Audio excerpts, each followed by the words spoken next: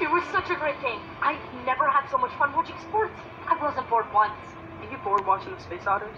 No, of course not. But there are some times when you're trying to get the frisbee out of a tree that I get a jump start on my homework. Cyrus, today was not a good game. But you won. That's why we all cheered at the end, right? Yeah, but my whole team made sure I didn't get to do anything. You made that amazing pass to PJ. That wasn't a pass. He stole the ball right out of my hands. Huh. You okay? Yeah, I think it's just that baby Tater withdrawal. We gave Amber our order forever ago. Well, it is really busy in here. Don't defend her. She's the worst waitress ever. Okay, I'm gonna go see what's taking so long. Look, I just don't want to come home with you and Mom are fighting again. I don't know, Dad. I'll find somewhere to stay, but I can't be around. Whatever. I have to go. I'll see you tomorrow.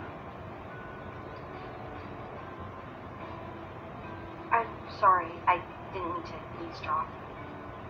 What did you hear? Nothing.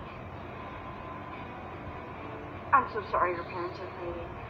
Yeah, well, me too. Things haven't been super great with them lately. Your baby taters! Here I am talking about my stupid problems, and you're just here for your food. Yes, we're hungry. But if you want to talk...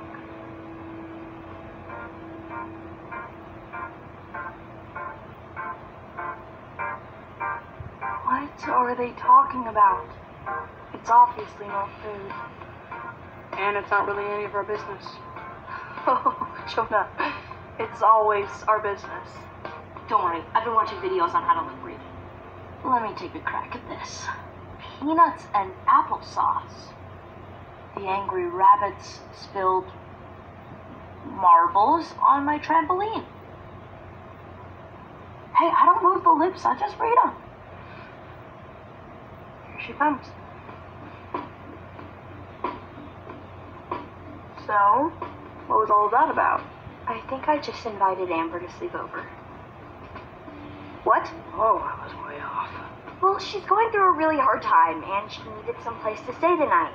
You're a good person, Andy Mac.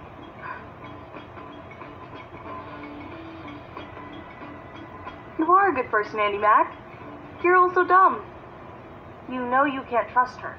She's trying to change. She wants to be a better person. She did seem different. Andy, have you ever heard the story of the frog and the scorpion? No, but I bet I'm about to. A scorpion asks a frog to carry it across a river on his back.